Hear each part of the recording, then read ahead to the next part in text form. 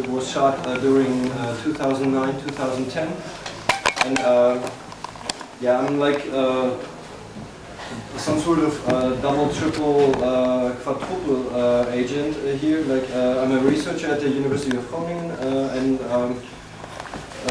also live in Dortmund, and I have an activist background and so forth.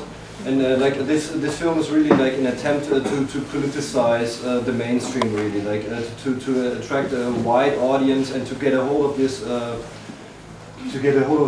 subject, like the Richard Florida story, creativity, which is dominating our city discourses for a while now, 10 years basically. And I thought it's basically over, and so I thought like still.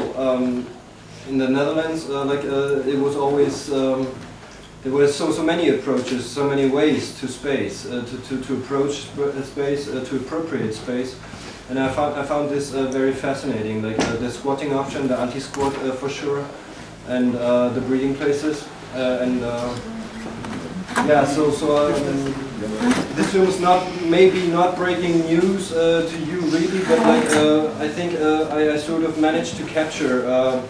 The zeitgeist, or basically the spirit, like how it was. Like it's a film about the civil squatting option, like a very social democratic story in a sense. Like if you ask me, like how you can appropriate space and yeah, in and out, and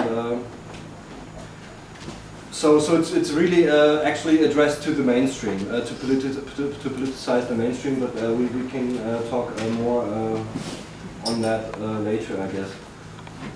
Anything else? Got 4 chapters, 55 minutes. We're working on different subtitles. So far, it's only got German subtitles since like we were capable of doing this. No Dutch so far, and like, but there's like Dutch coming, and there's Italian and French and Polish and Turkish also coming up. But yeah, only that much. So it's related because there's quite some interest also. Like that much we know so far. Like this film has attracted quite some attention in these creative cities all over Europe and North America also. Well, yeah, let's just see and talk more later. I had these introductory remarks, saying that this was like not only a film about Amsterdam. To me, it's not only a film about Amsterdam. It's like yeah, it's a bigger story. Like and it works in Istanbul, Paris, London, Barcelona, Copenhagen. It works just like that. And in Hamburg, I've been also like in Hamburg. In Amsterdam, I've been 4 or 5 times, and in Hamburg also. Mm-hmm. And then like so there's a very lively interaction, and yeah, same problems basically. So. But you chose Amsterdam for a specific reason? Did you have it as a case study?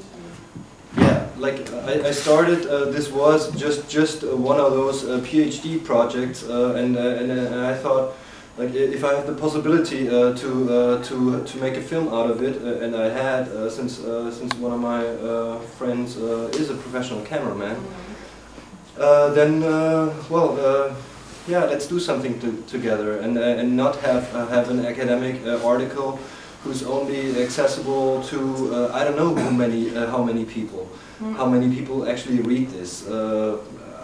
At some point, I heard like that it's quite good if 20 people read it or something. And like, I mean, I don't know. I'm definitely trying to politicize the mainstream, as I said before. So like for an informed audience, this is not breaking news necessarily, but well, for many people it may be. Well, so again, it's the university at the core of a wonderful documentary, just as we see in the first documentary. Well, my university is actually it's not. Yeah, they have had difficulties with this. It's too political, like or it's just an odd approach. to do this, why not go for the A-rated journal and like stuff like that. So, but this is the academic ivory tower which I wanted to escape and still do. Don't even know if I will finish this PhD, but you know, I may make another film. I think most people here know the situation a bit in Amsterdam. I think there were some friends and relatives in the movie.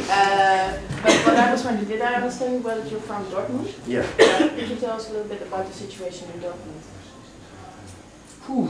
Squatting scene or the guy from what's it called? Camelot said, so we're gonna like take over Europe. Yeah. Well, that's actually like the anti-squat issue is like one of my major concerns, and this might also be a reason for a next film, and just to do more work on this, since it's going to take away one of those very crucial arguments like we had so far, like activists who always politicized the argument of vacancy. Yeah. This has received now a market answer, which I think is quite a powerful answer, and which will create quite some problems in the near future, how to address this question. Like I think we may lose this argument in the near future. There's been a documentary about it in the Netherlands where we showed it with yeah, there's a very good documentary on that. I know. We are in contact, or we will maybe do this anti-squat film together with Abel Heiker. An international one. Yeah, like really to cover it in Belgium, UK, France, Germany, Netherlands. Like to really get a hold of this, like and to make people aware due to what conditions is space rented or just offered to people, but like as if people are not there. I mean, this is like the major argument I would think behind anti-squat, anti-kraak, that you just treat people very differently and with no rights, basically. And people are obviously willing to be treated that way as well. Well, it depends on whether this is a free choice. I mean, it's always said to be a free choice, but I think we all know it's not. Well, but let's make people aware of this, I mean, there's not so much you can say. In Dortmund, in the Ruhr, like one of the biggest cities, the biggest city actually in Germany, one of the biggest agglomerations in Europe. The Ruhr was cultural capital of Europe last year, and like we were also politicizing. I was also like involved in some squatting action. We tried to make use of this rigid Florida hype.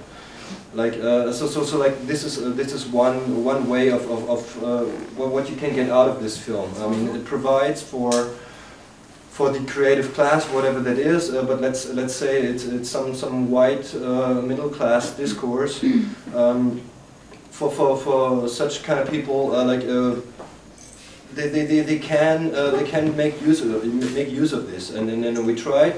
Only when was this? Last weekend in Duisburg, there was a squatting action. They tried it again in Essen and Dortmund. Like they tried via this approach. We all failed.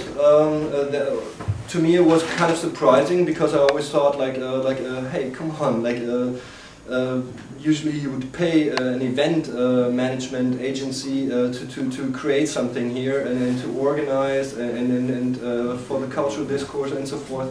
Yeah. But like it was business as usual. Social Democrats in Germany simply work differently, and so also therefore this was an approach to at least chase and challenge Social Democrats all over the world, basically. Like the role model, like progressive Social Democrats, if I may say that, like in the Netherlands, this would be one case.